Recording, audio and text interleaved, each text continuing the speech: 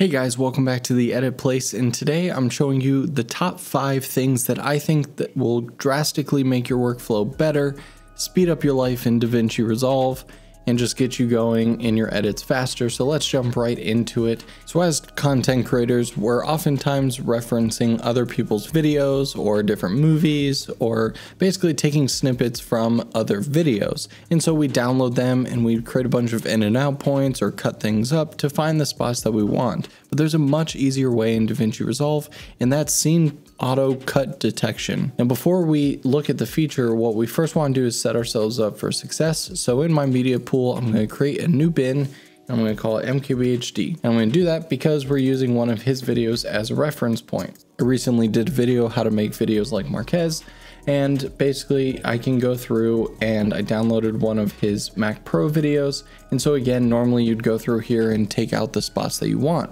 Now up here, I have on my desktop the video file. Now before I drag this into my media pool, I can right click on it, and about halfway down I see scene cut detection. Now it's very crucial that you do this before you pull it into your media pool. If I drag it down into here, I won't see this option. So I'm going to click on that, and it's going to bring up this window, and in the bottom left hand corner I'm going to hit auto scene detect.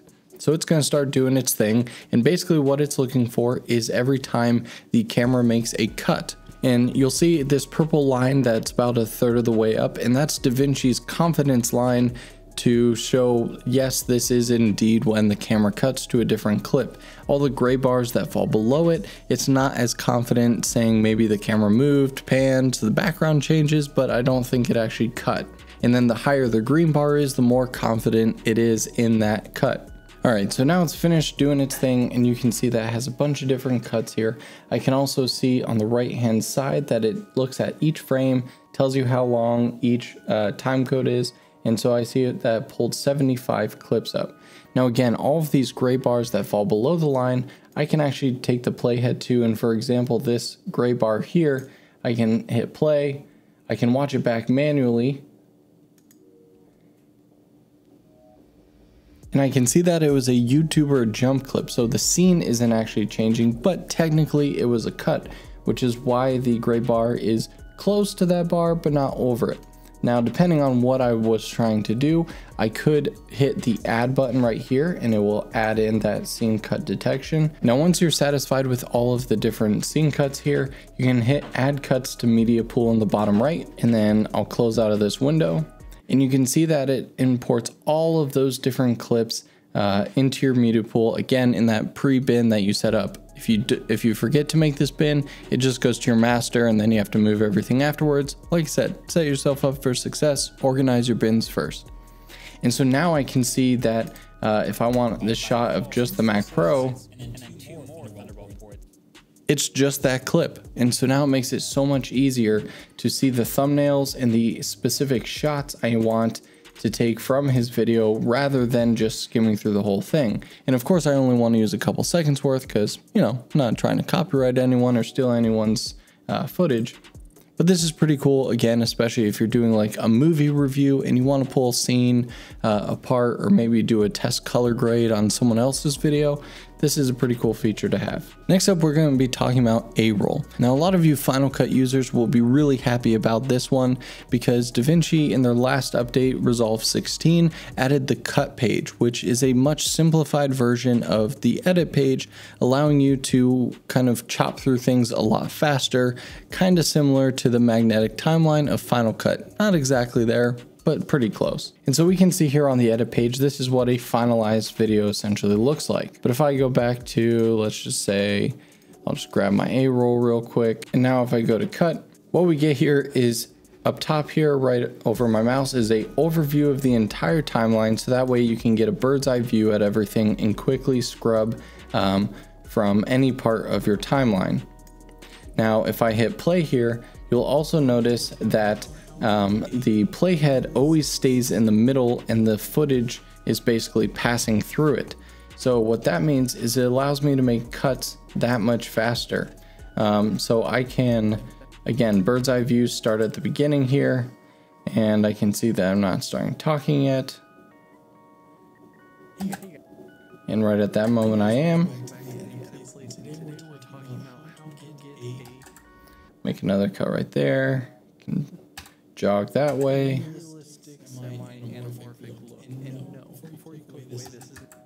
Let's say I made another cut right there.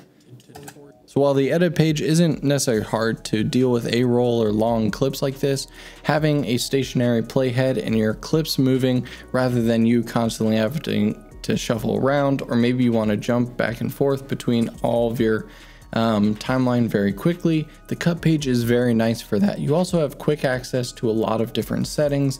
I can turn them on here and I can quickly do all the different camera, the stabilization, make some finer adjustments to speed ramping, things like that. And if I scrub over here, for example, you can quickly go between cutting between your first, second, and so on of video and audio layers. So if you've been using DaVinci for a while and you've kind of just been ignoring the cut page like I did for a while, definitely take a couple hours and just kind of play around with it. You may find that it speeds up your workflow quite a bit. Now the next one I'm really excited for, because if you're constantly creating titles over and over again that you reuse in videos and you're frustrated by the lack of videos showing you how to do this, look no further. Now let's say I want to make a quick lower third introducing, the edit place. I'm going to go over here to my titles. I really like the title Rise and Fade. And this one is basically a fusion clip. Looks like that by default. I can click on it and I can change it to, whatever I want, like text white. An extra little tip that a lot of people don't know is while most editors have these parameters that you can change, like color, size, fonts, all that good stuff, all of these titles are actually Fusion templates. So if I load into the Fusion page here, I can see this title, Command E, I can expand. And if I wanted to go crazy with editing this title, I could do that. I could keyframe things differently. I could make all the characters do things different. I'm going to keep it pretty simple for now. And I just want to add a glow to it. So I added in a glow node there, fan of blue. Now I simply jump back to my edit page and I can see the change. And if I play it back, I now see that I have a pretty cool title. Now, if I wanted this to be in the front of all my videos, that would be super annoying to do each time because, you waste a lot of time that way. And again, I've seen people who have exported them as MOV files with a transparent background, and then they just like Luma key it or something. All that is way more complex than it needs to be. What we're going to use is power bins. Power bins are a bin that is in every single project in a single database. So if you're like me and you create all of your projects within your local database, then all of your power bins will essentially not be synced, but just kind of be in existence there. Now, if you don't see power bins in your own Resolve editor, then it's not on by default. Simply go up to View, and all the way near the bottom, you'll see Show Power Bins. Once you turn that on, you'll see a master, and then just like anything else, you can start creating bins.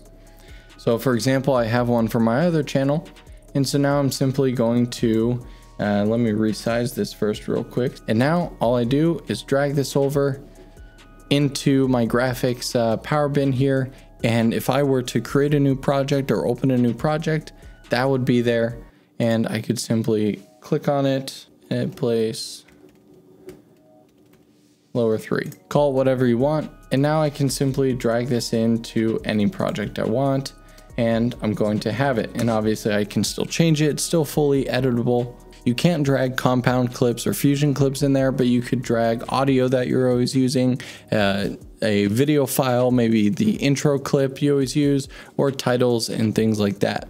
Now, number 4 on the list here is audio. Everyone's always asking, how do you get crispy audio for videos? And of course, just like how do you get good camera quality, you need a good camera, you need a good microphone. So that's step 1.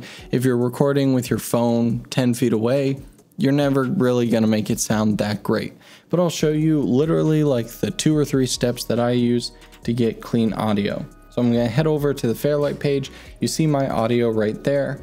And then all I'm going to do is find the track over here on the left. We are on audio channel 1. And I'm simply going to go to Fairlight Effects, Dialogue Processor, and then change from default to Male VO. That's going to just add a little bit almost like sharpening to the voice. And then I open up my EQ and I bring my highs, go to about there.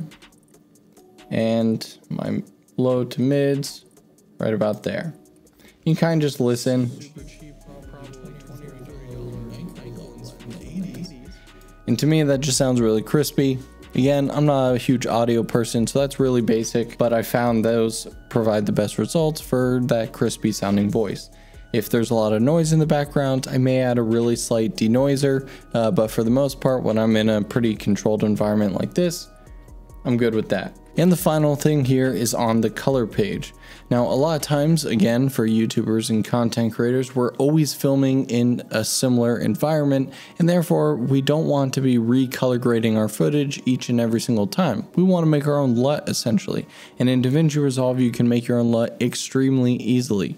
So this is the footage from another video. Again, same exact spot as this. And you can see that I've created a LUT right here, and I simply just apply it and I'm good to go. So that way I don't have to go in and make all of these hand corrections each and every time.